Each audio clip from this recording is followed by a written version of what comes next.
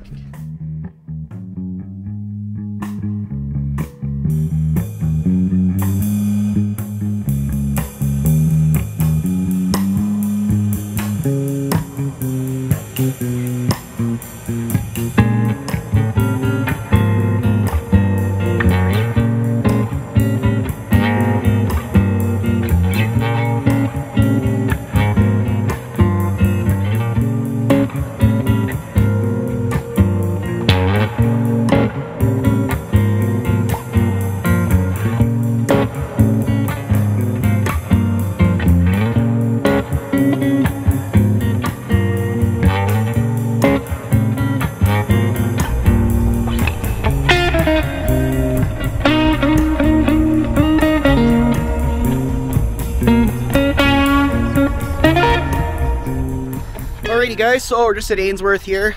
There you have caves here. So Ainsworth is one of the only hot springs. Like we have multiple hot springs, right? Nakusp, Radium, Fairmont, Halfway, Liard, up north. We got a bunch of different hot springs, but this one, Ainsworth, has caves in it. So like you pay the admission, right? And you get to use the normal pool. So they got just kind of like a pool, but the water's heated, right? It's nice hot water. It's like being in a hot tub. And then they have these caves that you can go into, like in the side of the mountain. And you can see, like, you can take a shower from hot mountain spring water just showering you in the cave. It comes off the cave roof, just sprays your head. Oh, a nice little shower, you know, smells really good in there. Read the Ainsworth sign here. During the first weeks of the 1882 prospecting season, a small camp was established at Hotsprings on the western shore of Kootenay Lake. California millionaire John C. Ainsworth purchased Hot Springs Camp in 1883, and he renamed it Ainsworth. In 1884, the Lulu on Creek was the first mine staked in the area. The Gallagher, the Highlander, Crack, number 1, Silver Hoard, and the Skyline mines were the other early producers. Initial ores averaged 100 ounces of silver per ton, and zinc ores soon became more common than silver in most of the mines. With over 20 people in 1891, Ainsworth was Kootenay Lake's largest community.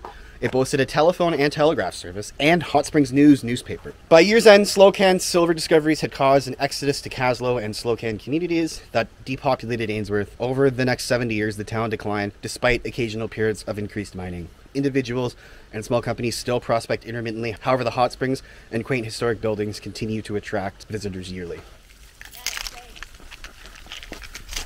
Then the discharge here, you can see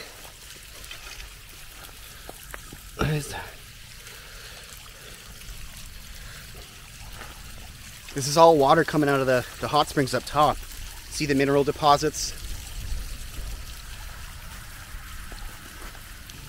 Heavily mineralized water. You actually kind of float on it. You're more buoyant in this water than you are with normal water. But yeah, so you pay like $18 or whatever, and you stay as long as you like. And they've got the hot pool, like the big pool, which is like fair temperature water, but nice, still warm, still nice. And then we've also got the caves, and the caves are really cool.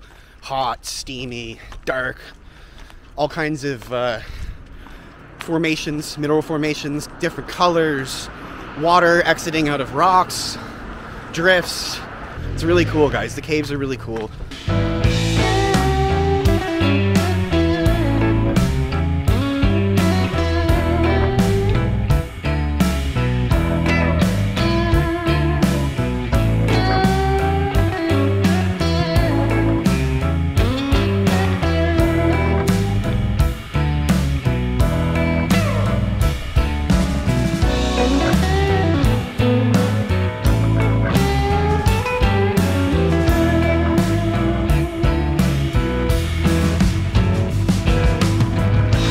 So, if you look behind me, we are in Kaslo.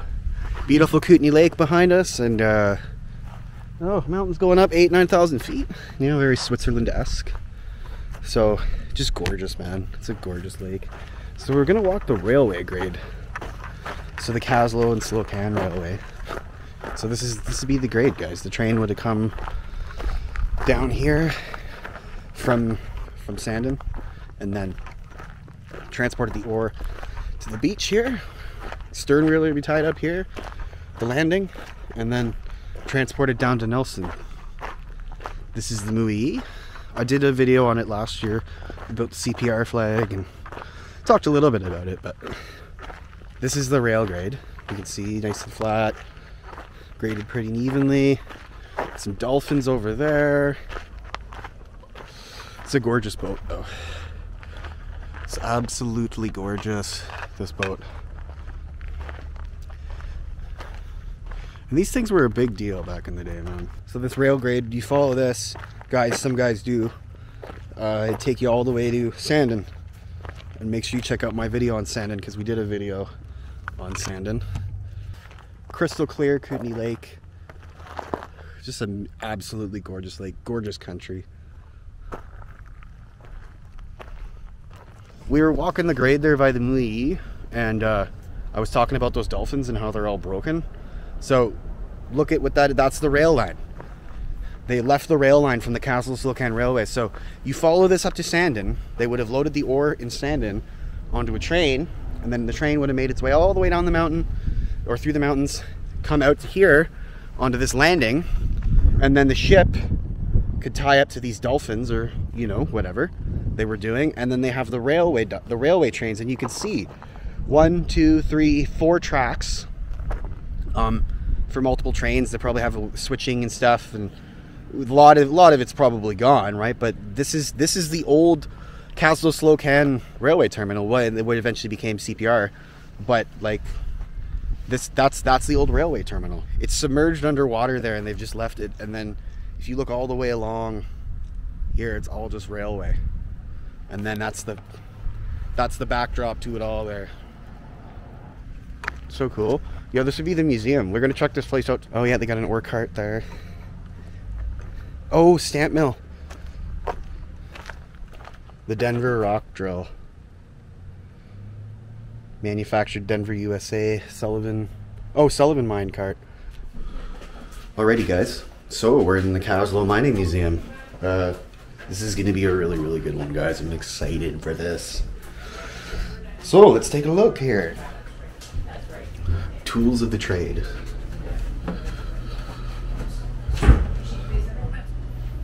Skarn, rose quartz, galena. Oh, chalcopyrite. Some chalcopyrite there. Pilot base smelter slag. We were gonna go to the pilot base smelter, but granite,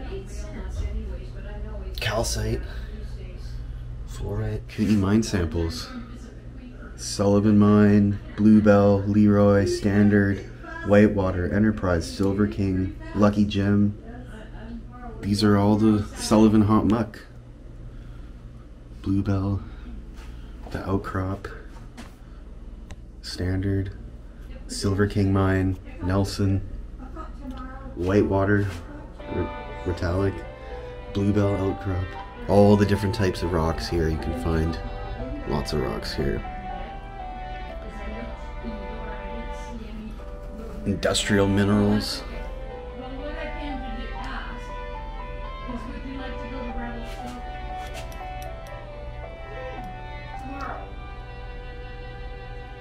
Outcrop minerals. Kootenay mining camps. Lured by the vast mineral potential, a hardy breed of prospectors and mining men thrashed their way into the Kootenay wilderness and made rich discoveries. Within a decade, towns spreading up everywhere, mere prospects evolved into mines. A vast transportation network was set up and the entire region was explored, populated, and developed. Hotsprings Camp, that was the initial, so this was initially Ainsworth, was initially called Hotsprings Camp. George Ainsworth, the sternwheeler captain there of the Ainsworth shipping empire, also the inland empire as well. Kootenay Lake, right? Ainsworth, Kaslo to the north, Bluebell across the way there, the Bluebell mine, the Nelson smelter, Pilot Bay smelter, because there was a smelter in Nelson and a smelter in Pilot Bay. These are all the claims though, the claim map. You can see, right? This would be all silver, lead, zinc ores here. Every piece of land you can find, it's all taken. Some weird shaped claims on here though. Steam driven pump for dewatering shafts. Sullivan steam hoist winch, used for raising ore up the shaft. So that's the Sullivan Mine steam hoist winch. Oh, the Cunningham Mine, Slocan, BC, geological plan. Oh, it's a geological map of sand in here. Tons of ore, man, from the mines. The Idaho, the Ruth Hope, the Payne, the Wonderful Mine. These are all came out of different mines. Dickinson Mines, the Corneth Mine, the Last Chance, the Josenby Tunnel, Lucky Jim Mine, Kalispell. Various artifacts recovered from all over town there. Early mining claim post. A Jim Crow used for bending, oh, rails. Slug tobacco.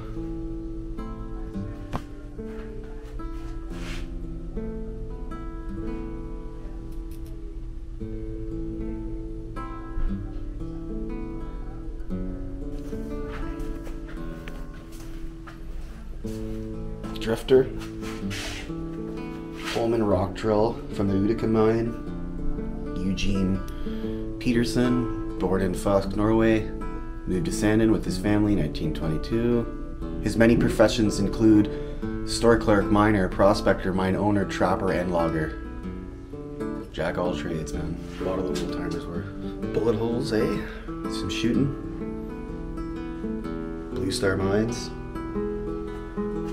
The complex geological history of the Kootenays has resulted in a wide variety of high concentration of minerals, but finding this hidden wealth required stabbing as well. That's what prospecting is, right? Ah, whiskers reduce silicosis. I've actually thought about this before. A careful examination has been made and it has been found that clean-shaven men suffered from the disease the most, that those that had a strong moustache were less afflicted, and that those who had bushy beards were practically clear of silicosis. By natural reasoning, it follows that full beards being moist and the breath of the wearers acted as respirators which held back injurious dust from entering the lungs. We have a little vagrant wonder as to whether this discovery will receive attention it deserves and whether we shall, in the not too far distant future, have the pleasure of watching a shift of fully bearded miners go underground. Yeah, good old beards, man. It's good for you. Radiator in the summertime, too.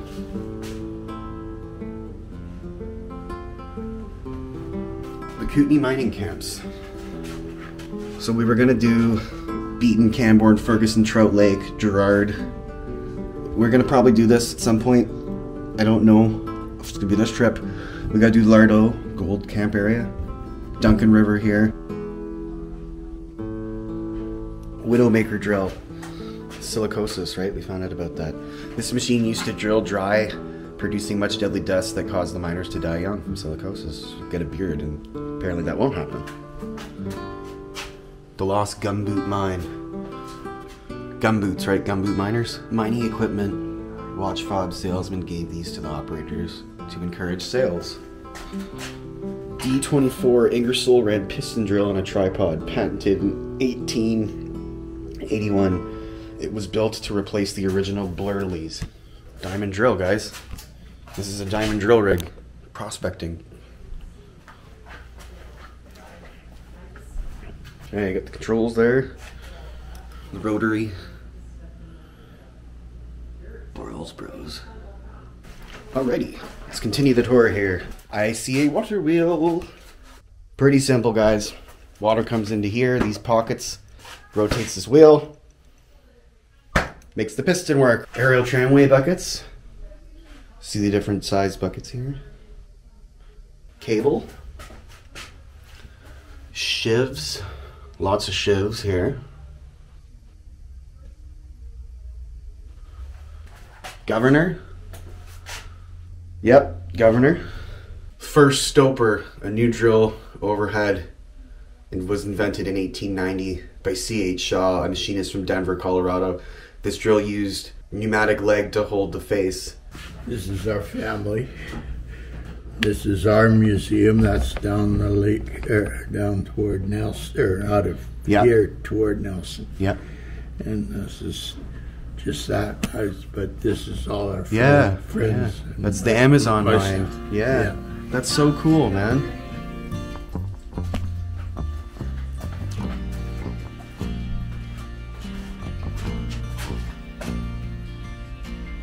Safety fuse,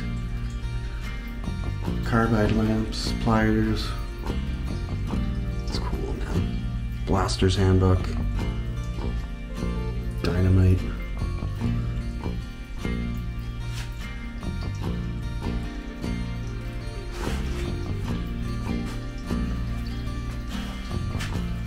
Small press and drill chippy. Jack legs. We've seen those in action. We saw those at the mine there.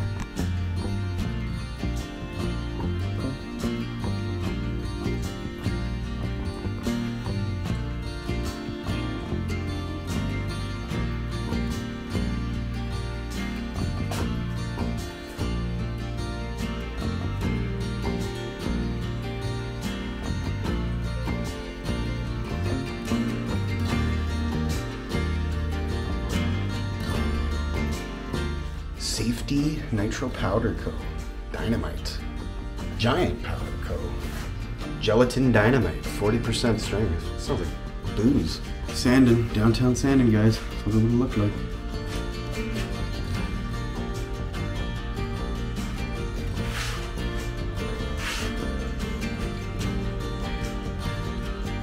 Oh, the Bluebell, yeah. Ainsworth there. The Big Ledge. Mike McLanders, the Bluebell Mine, limestone, host rock for the Bluebell deposits.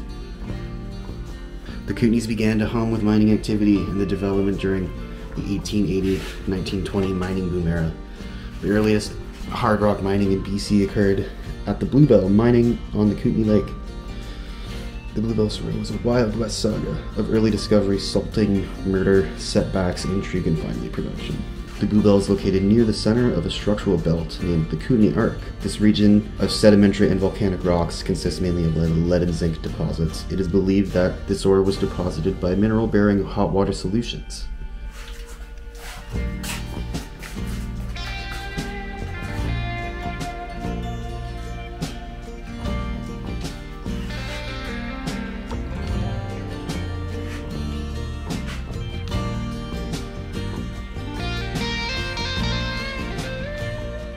Alrighty, chainsaws, eh? Who doesn't like a chainsaw show?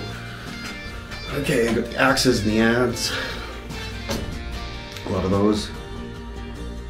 Lots of chainsaws. I did a lot of chainsaw stuff before, guys. Lots of logging, basically. Lardo. All around here, everywhere. Logging, and more logging. Portable drag saws, yeah, nice. That's a drag saw. Right there. Scott air packs were used to mine rescue. SCBAs, guys, super important. Town site fever. Every claim or prospect had the potential to become a thriving metropolis. As mushrooms sprang up overnight, so the entire Kootenay springs alive with towns and mining camps. Bush trail to get to the mine. Build a railway if you could do that, or aerial tramway, and then transport the ore to the landing for the sternwheeler that takes it down to trail or smelter, right? So you can actually get your money's worth out of it. The Rundle Power Thar. It is constructed of galvanized iron, is strong, durable, compact, and surrounded by water, thus keeping the powder in a constant working order. As the tubes are open at both ends, the powder is less confined and there is no danger of part of the stick being left in the tube. 1893, Kaslo was incorporated, the first city in the West Kootenay region. And a busy place it was. In 1898, when it was thriving, Kaslo boasted 27 saloons, 14 hotels, 14 barbershops, and 1 school teacher. Almost done here, I think. Alrighty, guys, so we just finished up the museum there. Oh, man. Whew. Oh, that was good. So it was exciting. It's good, man. Lots of history. That place needs a solid couple hours, at least. Lots of history there. Super well done. Dave and Teresa are amazing. Thank you to both of them for having the museum and keeping this alive. So just go to the back here. Sullivan ore cart. It's cool. Sullivan mine. Very interesting. Stamp mills. Another Pelton wheel here. Flume. Put a flume here. Drop the water into here and then boom. You're working. Drill. All kinds of stuff, guys. So anyways, like and subscribe. Don't forget to hit the bell icon to get notified. And Sasquatch Prospector out.